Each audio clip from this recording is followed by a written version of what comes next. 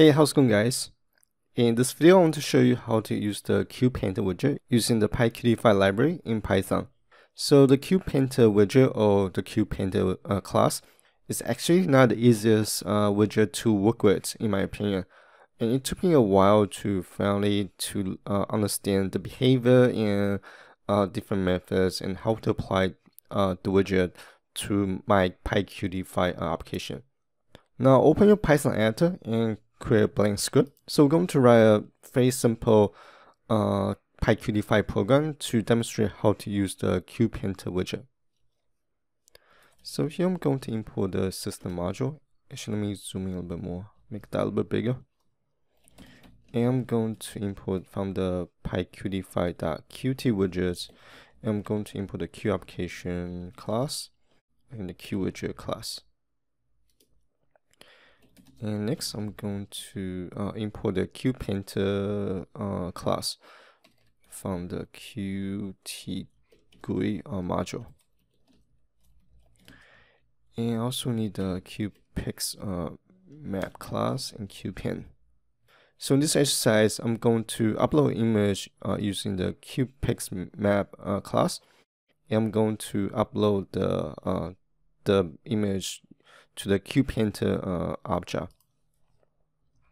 So here, let me first of all create an image path.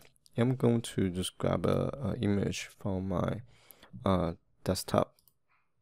So I'm going to use this image. So it's an image of a cable car that I took in San Francisco. And let me grab the file path.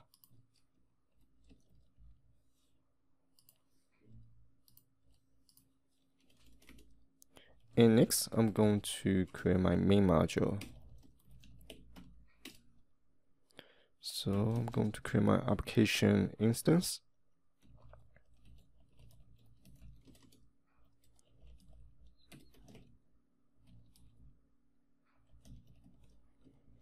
Okay, now I'm going to create a demo class using the QWidgets as the parent class. And here I'm going to do the initialize.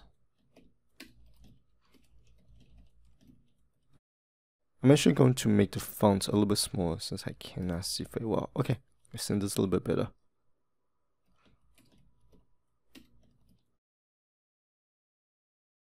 So here I'm going to construct QPix map attribute.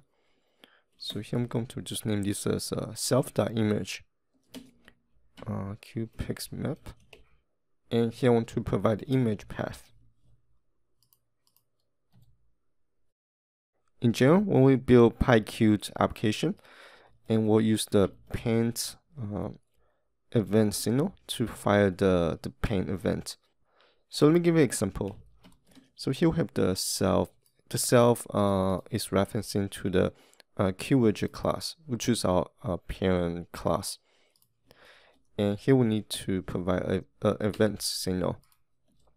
So now here, let me type something.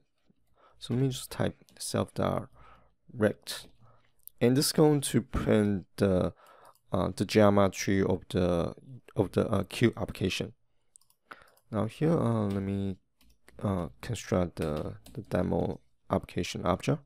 So here, demo is equals to demo, and I want to show the application. Now if I launch the application, okay, so here I have a typo. QWidget is not defined. Oh, so here I made a typo. Okay, now let me try again. So here I forgot to call the function. Now if I launch the application, and noticing that, so now if I resize the application, and you can see that this paint event will fire. So basically, every time when you make a change to the appearance of your Qt application, so if you draw something on the application, if you insert a label, or if you update a text, that's going to, everything that you do that impacting the appearance of your Qt application, and this paint event will fire. So first, I'm going to create a paint object. So the QPaint class is going to basically be used as a pen that you draw on your Q application. I'm going to set the width to 5 pixels.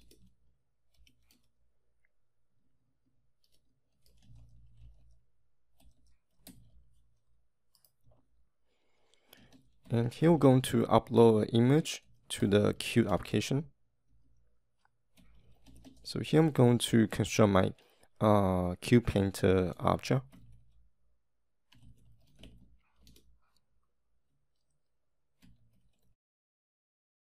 And next, I'm going to upload the image using the drawPixMap method. And inside the parameter, I want to provide the corner value. So here, using the QRex method, and that already provides us with the corners of the required parameter values. So we can just use that function instead of manually typing everything. And as well as that's going to make everything more dynamic.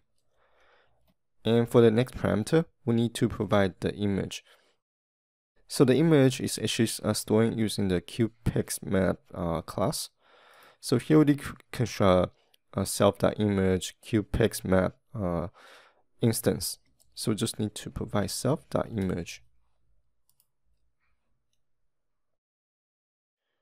And next, I'm going to draw a circle on top of the image that I'll be uploading using the drawPixMap method.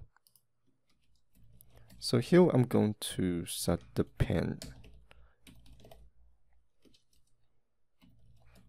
And from the QPainter class, there's a method called drawEllipse.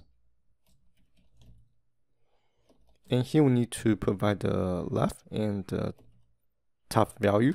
So I'm just going to use 300 and 300. And we need to provide the width and the height. So I'm going to just do 500 and 500. Yeah, that should be okay. And that should be it. Now if we save the Python script and run it, oops, so the circle is too big. So let me make that as 150 and 150. Now if we launch the PyQt application, so here the Paint's drawPixMap is going to look at this image and upload the image to the Qt application. And next, we're using the drawEllipse to draw this block circle on top of the image. So that basically is the concept using the QPainter widget. You can do many things with the QPainter widget. This is just one small example showing you the basic of how to use the QPainter widget. And I hope you guys found the tutorial useful. And as always, thank you guys for watching. I'll see you guys on the next video.